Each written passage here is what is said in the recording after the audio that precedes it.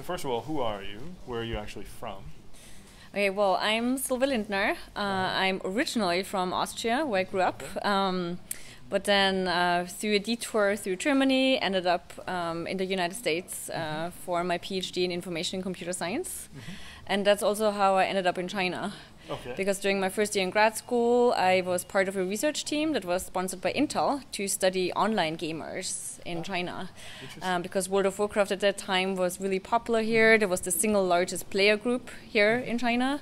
And so we worked with students at Beida, Peking University, and went into internet cafes, hung out with college kids who played the game.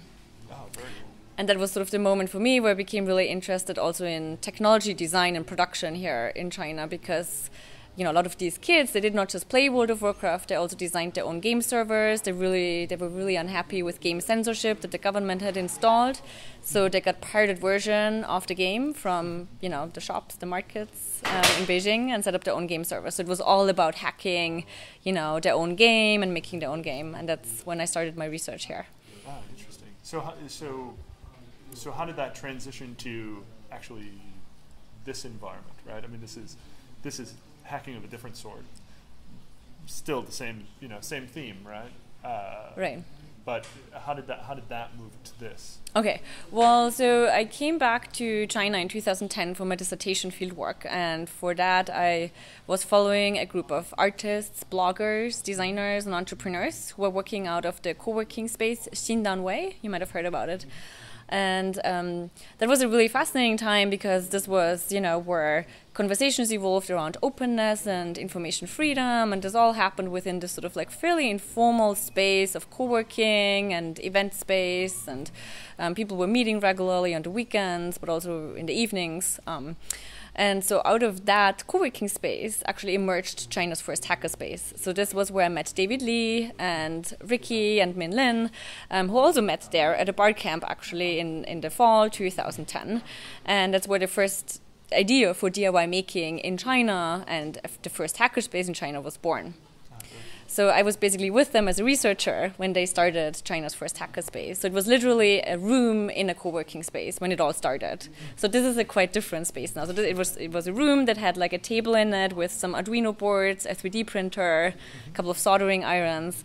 And they started by hosting a series of workshops that drew in a lot of people very quickly to introduce what could open hardware mean for China. And so within 6 months, the community had grown to such an extent that they moved into their own space, which was a different place in an old factory building, also in the downtown area of Shanghai. But very quickly, like you could say about another year later, there were already about 7 hackerspaces in China: Beijing, Shenzhen, Hangzhou. There's like over 18 now. And so it has the sort of scene itself here in China grew very quickly. And what happened at the same time, and which was very fascinating for me to follow as a researcher, was that it began intersecting with manufacturing.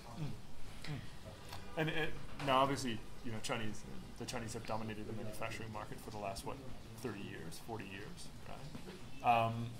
Do you think that it's pretty obvious that they're sort of uniquely positioned to be able to take advantage of those resources or those assets that they currently have? Do you think there are other assets that they have that sort of uniquely position them? I mean, obviously, access to components that we've never heard of, and pricing that we could hope to get, these sorts of things. But through your research and through exploring exploring how things are actually built over here, if you come across anything that's sort of like, okay, this is one of those things that's going to define, that's going to open up opportunities here that don't exist elsewhere. Right, so I had the amazing opportunity to actually be down in Shenzhen, in the southern part of China, in Guangdong province, for about half a year. And I don't know if you've been to Shenzhen, but that question sort of finds an immediate answer actually when you go there. So Shenzhen in many ways is a vast manufacturing ecosystem, as you were saying. There's a long history of outsourcing, ODMs, and so on. But what has happened as well in Shenzhen is that they're developed over sort of the last 10 to 20 years a very informal, very agile network of small-scale manufacturing houses that have grown in scale quite big, that work alongside sort of these much more well-known factories like Foxconn, for example. So what they have been doing is, they started off very small, but started collaborating and openly sharing some of their sources, for example, the bill of materials. And this is very unique in the manufacturing sort of business, right? So in many ways, they have developed an open source system that is quite compatible with sort of the maker and open hardware industry, so to say.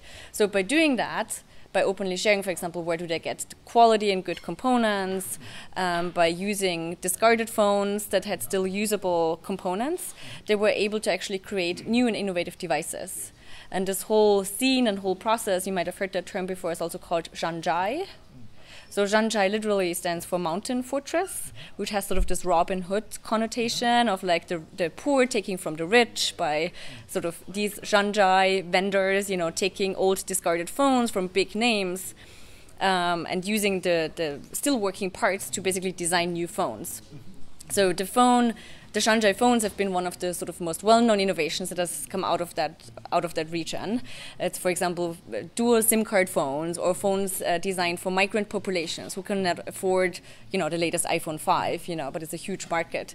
So that is a fascinating sort of ecosystem of its own that has begun intersecting also with the maker movement. So, for example, hardware startups that come now to Shenzhen through accelerator programs, being funded by Kickstarter. They actually have hardware ideas being funded that they actually then need to implement. So that's why they come in part, to China.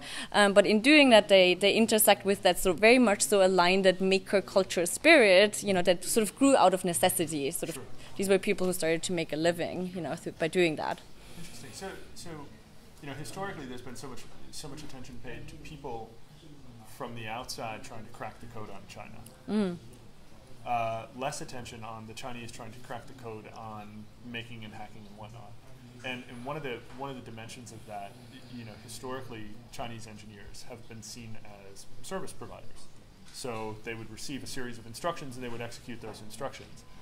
But the younger generation of Chinese engineers has obviously got much more interest in being creative, right, and being able to contribute to the design side of things, rather than being simply recipients of a set of instructions and then executing on that, or costing things down and finding unique and sort of innovative ways to manufacture it for less money. More emphasis on the actual creation of products, right, and the origins of new products, right. Mi Phone is a great example, right. I mean, Xiaomi has done a great job building their own televisions and their own telephones and building a tremendous brand, right, something that's got brand recognition inside of China that didn't come from Japan or didn't come from Germany or didn't come from the US, right. The intersection of those things seems particularly interesting, and I guess the question there is how do you see that actually that transition occurring right now? Because I think, having hired engineers in China and having had engineers working on my team, many of them were looking for opportunities to be inspired, to build things, to be creative, to sort of let go of the very prescriptive side of things, and instead be empowered to be creative and to show off their skills. And that that transcends blogging, it transcends social media, it transcends open source and open hardware, which are sort of the ultimate proof points of my capacity to deliver. So I guess characterize kind of what that transition is looking like, and how that actually cuts across then into the maker space and the hacker space and that sort of thing. Mm-hmm. So you're asking in particular the transition that's happening on the Chinese side, right? So I mean, yeah, I think so. I think a particular interesting example, and you might have heard of that company already, Seed Studio. Mm-hmm.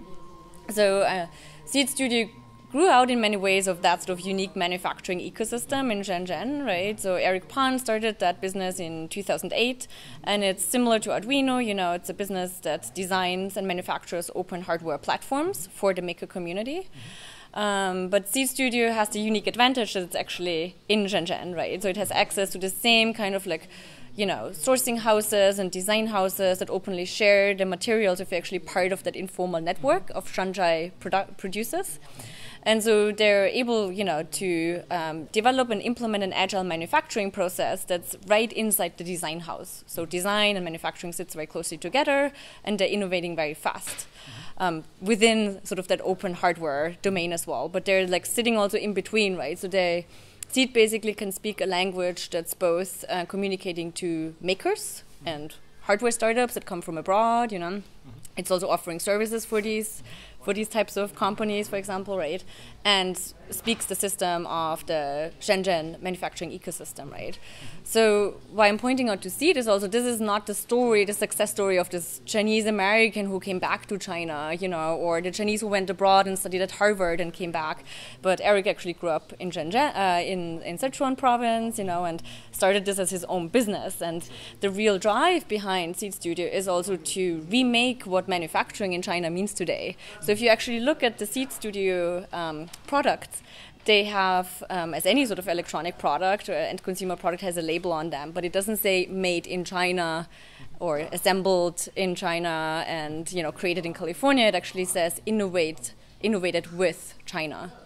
And that is a really important sort of like shift in what I see a lot of the younger Chinese maker startups pushing forward as well, to really change and remake that image that China is just this place that's made in, where other people from elsewhere come and have the creative ideas and then make something here, because somebody is making it for them here. Sure.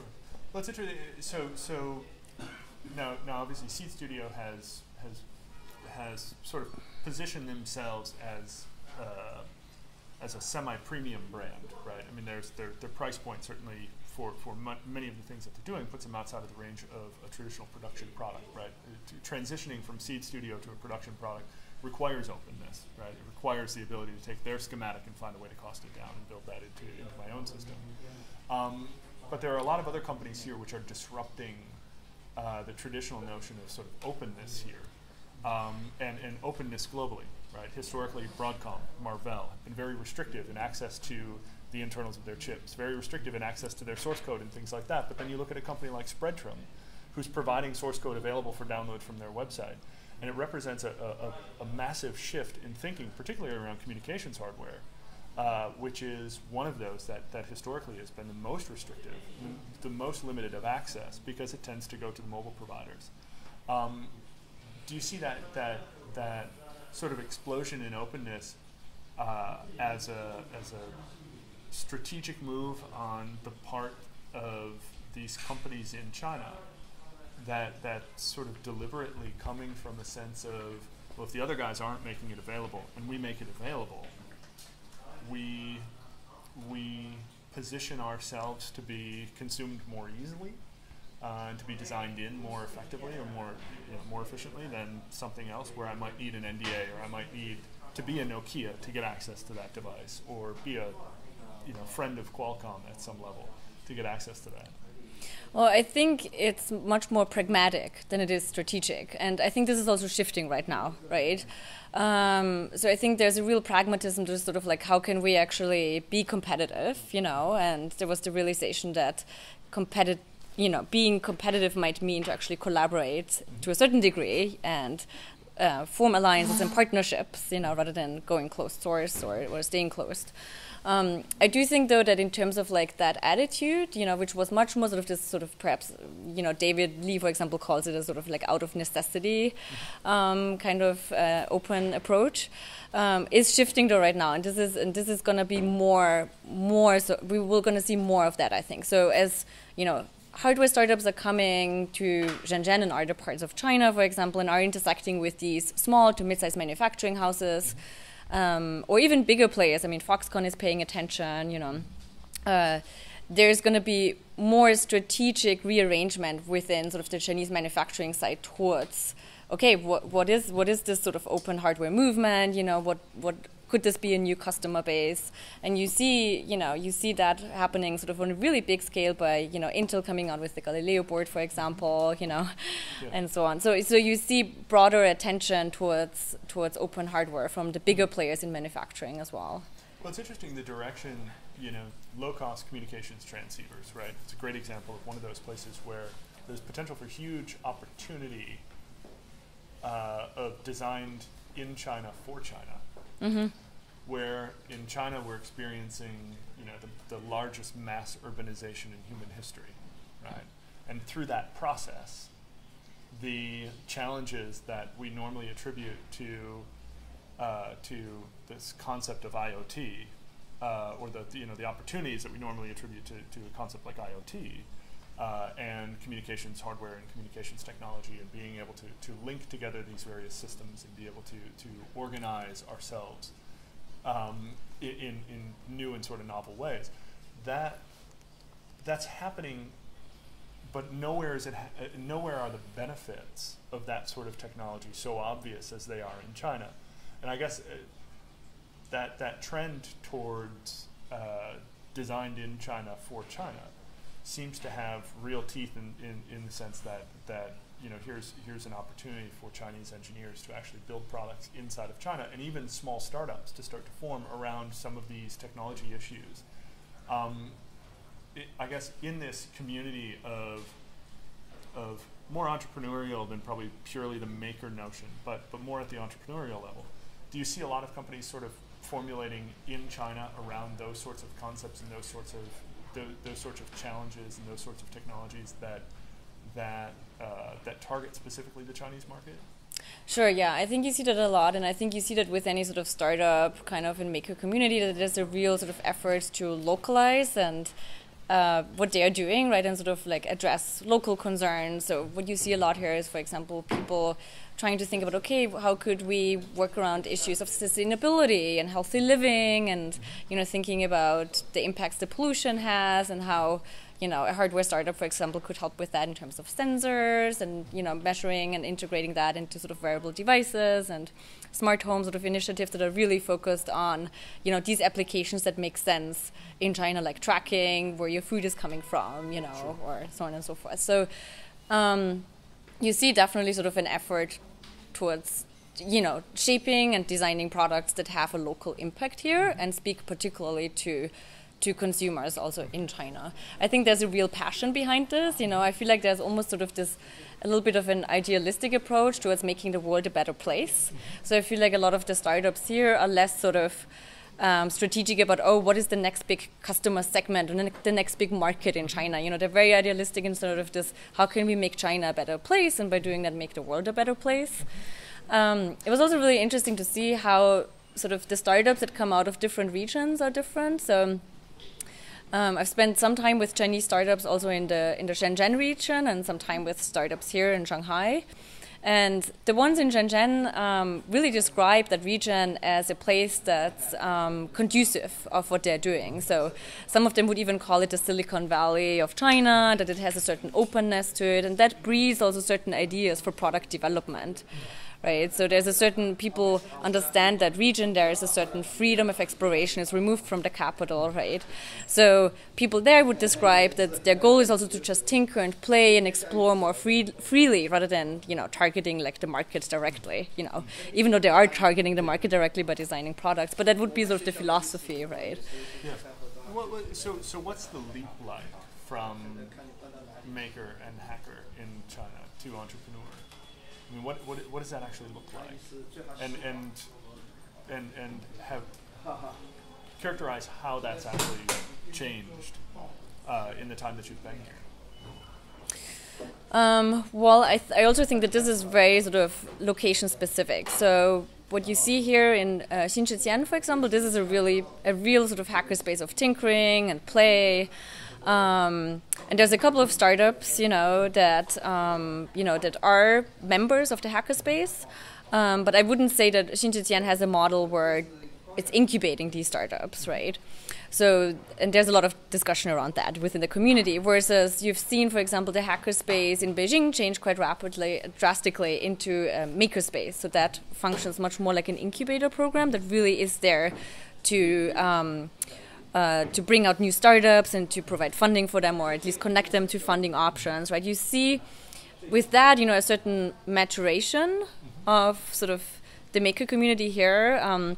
you might almost say there is a move happening from hacking to making, which I think is not unique to China. You see this sort of on a global scale, you know, of like MakerBot being born out of NYC Resistor in New York, you know, now being a company that was bought, you know, for hundreds of millions of dollars, you know. So I think you see that more broadly, but you also see it here in China, you know, that there is sort of a move happening from this, it's just play and tinkering and something we do on the weekends and it's just for fun, into, no, this actually could be a way of living, and this we could, doing a startup is actually something that could be a form of life and working in China.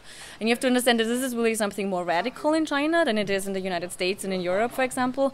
When you think about family structures here, you know, where there's a lot of sort of aversion against risk-taking, where people are trying to find a stable job, you know, in a big corporation that's associated with stability and providing sort of like structure and support for the family, you know. And there's a lot of discouragement of the older generation, you know, for young people to be like, you know, sort of risk takers. And so being an entrepreneur here is something much more radical. And so making that step actually from, it's just a place of tinkering and play, to, oh, this is also an entrepreneurial practice.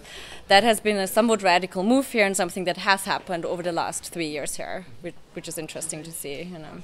Well, so on that note, you know, when I would ask engineers who were interviewing with me, why did you go into engineering? The sort of tongue-in-cheek answer, though kind of bitter pill, I guess, was, well, that's kind of what was prescribed for me, right? That's what the test dictated, right? So as you graduate high school and you're preparing to go off to university, you know, it's one of these where university programs tended to, certainly historically, be much more prescribed. You know, you are going to go off and be an engineer because on this scale there are 3 or 4 different opportunities that you qualify for, and this is the highest paying. And you know, there's an altruistic motive behind that too, which is, how do I take care of my family? How do I raise a family? How do I ensure that I have money enough to pay for my parents as they start to age, and these sorts of things. So, you know, there's a negative. There may be a negative in there, but there's a huge positive in there that people tend to understate. That comes from the cultural difference of being very sort of family oriented and that sort of thing. Do you think China has suffered from that? And that you know, certainly in the West, when somebody goes into engineering, we have this story of the sort of bootstrapped from, you know, I was 7, 8, 9 years old, started programming on a Commodore PET in my parents' basement, and, you know, this, that, and everything, and that story sort of evolves over the course of somebody's life, and it's very obvious that this person is going to evolve into this thing. Where here it's sort of, you know, I've gotten to be 18 years old, and now it's time for me to pick a career. What's going to be the most lucrative and the most, you know, the thing that's going to create the most opportunity and wealth and security for my family. Do you think China has suffered from that? And do you think that they're going through a shift in their thinking about those sorts of things? And how has that actually impacted the early childhood education, and specifically, you know, primary school all the way through high school? Do you think that there's an impact yet at that level that says, hey, maybe we need to be encouraging kids to build more things and play with more things, and to encourage them in certain areas where their interests? I think you certainly see a shift happening on multiple fronts, and the question is how sort of widespread or how big the scale of that is. But, you know, sort of just a couple of examples to sort of answer that. So universities, for example, in China are opening up maker spaces and hacker labs, you know, similar to what is happening in the United States, for example. So Tsinghua has you know, a big, I think they call it a maker lab or innovation lab set up, and I'm at the School of Computer Science here at Fudan, and they're in the process right now of opening up a hackerspace within the social computing lab there. But then you also see, so David took me, and this was about a year ago, to a makerspace for children that was actually sponsored by the Chinese government as one of these so-called innovation houses, which was, I don't know if you heard about this, in 2011, the Shanghai government announced to build 100 innovation houses. so called hacker spaces as innovation houses. And this was sort of modeled a little bit after Jian, or after they visited Jian. So it was quite interesting to see how that materialized as this makerspace for children. So we went there, and it actually has these miniature machines that children can use how to make things, And so I do think you see sort of a reorientation happening towards, and a realization happening, actually, making things is something that could be part of our educational system, and that's actually a site of innovation, right? Literally, the Shanghai government called it Innovation House, right? I do think that there's a lot of opportunity to scale that up. These are like small efforts that are sort of like here and there. I think, David, for example, is doing a lot in sort of the educational space, like, for example, teaching children at the Shanghai Library. So I think a lot of individuals are, trying to make that shift happen. But I think what is really needed is policy change, is like governmental institutions on a bigger scale getting involved in that and supporting that, to really allow sort of more broader institutional change for schools, for example. Sure. Okay. You want to just some question about like Shanghai in particular and like local scene? Sorry. We're talking about big political issues. Okay. now we need to bring it down to planet Earth, I guess.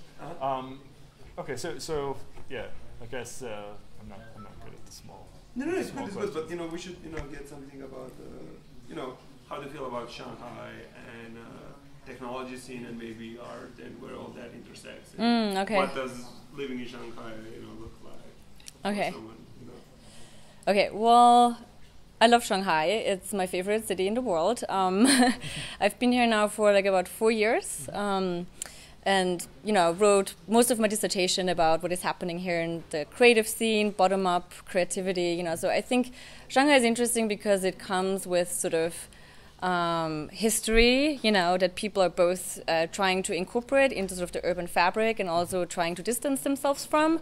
So when you think about the 1930s sort of colonial period, that's definitely shaping the urban landscape here in Shanghai, but that's being reincorporated into sort of like new spaces here in Shanghai. So when you think about the creative cluster boom that started after China entered the WTO in 2001, but what this meant was basically that there was a series of new regulations that allowed urban developers to turn old factory buildings, or old houses into these new, cool, creative cluster environments that, where, for example, art studios moved in there, architecture spaces, and so on. So I think Shanghai, in that sense, has sort of incorporated the past into its remaking of the present and the future, if you want to say that, right? So it's been a fascinating sort of transition to witness, and that started, of course, way before I sort of came here. But it's something that I find truly fascinating, and there's certainly also, there comes baggage with that. It's very hard for the younger generation to actually intersect with that, right?